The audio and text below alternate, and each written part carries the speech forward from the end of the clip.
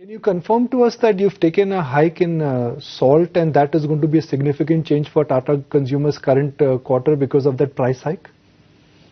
Nikunj, the reason why we've taken the price hike is we've had a record rainfall in Mithapur, which is where we produce our vacuum evaporated salt.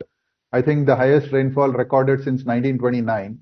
And because of that, we had a shortage of brine and therefore needed to buy brine. And therefore, the price hike is more to compensate for the cost increase. I don't think you'll see significant movement on the margin front. On the packaged beverages front, in tea, while costs have gone up 30%, we've taken gradual price increases. Keeping the consumer in mind. Second is keeping competitive dynamics in mind. So that there will be a bit of a margin pressure, but we remain focused on maintaining market share and continuing volume momentum. But when will the tea portfolio come back? Because that is critical for Tata Consumers overall kitty, because that is the largest contributor for you. Prices are going higher.